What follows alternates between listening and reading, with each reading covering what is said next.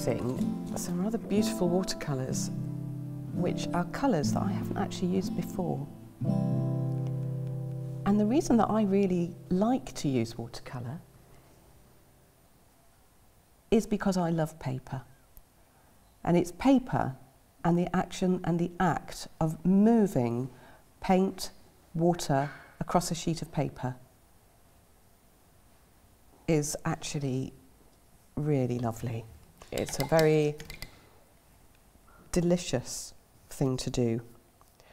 I don't know that I work with watercolour in a particularly traditional way, because what I like is saturation and the saturation of colour across a beautiful sheet of paper.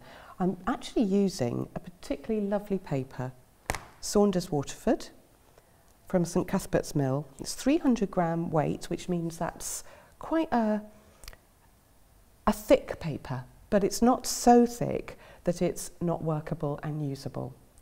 And one of the things that I really like to do with papers is I like to change the surface. And because this paper is made from 100% cotton rag, it's very versatile. And it can be sanded, and it can be peeled, and then it can be watercoloured over the top. Like one of the things I've done with this is I've washed it in a bath of water and I've laid some watercolour over the top, and that gives me a rather beautiful surface and a texture which I can then start to cut up and build up. I like working with collage.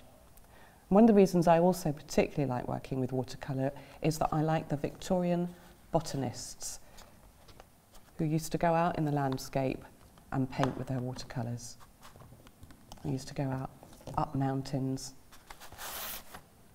and paint very beautifully. It was very much sort of women's pursuits, and that's actually something that I'm quite interested in.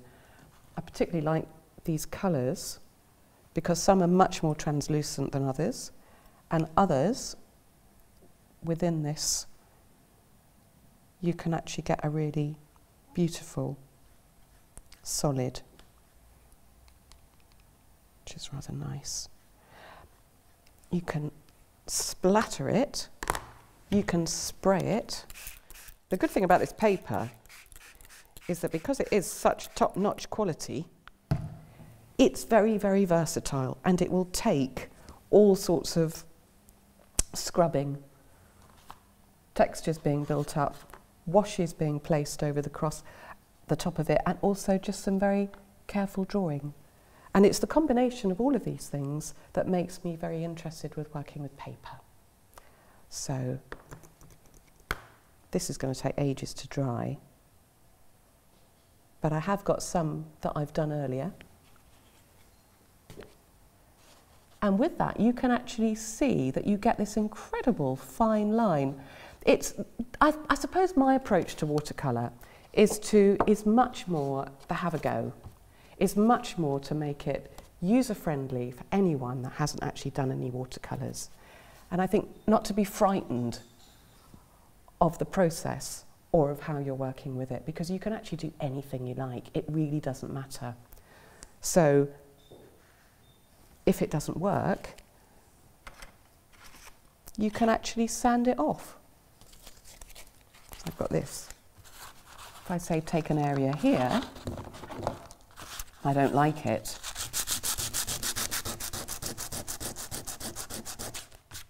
I can get rid of it. But a lot of that is to do with the quality of the surface of the paper, the weight of the paper.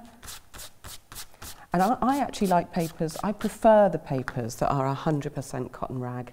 You can stitch into them, you can stab them, you can cut them. And actually, as I am a printmaker, I'm trying to find something here, but as I am a printmaker, I like working with printmaking tools. So I can pin-prick out marks with a dry point tool, which is a tool that you use on a metal plate. And I can treat the surface of this paper in the same way as I can a piece of metal. So you can see the beauty of some of these colours. And even something as simple and straightforward as that if it was cut within a viewfinder and you place it in between, you could actually, and then you placed it next to something, such as that. It will work. It'll look really nice. And you can build up, that's actually the hard bit, is actually putting these pieces and these little bits back together. So I would say have a go.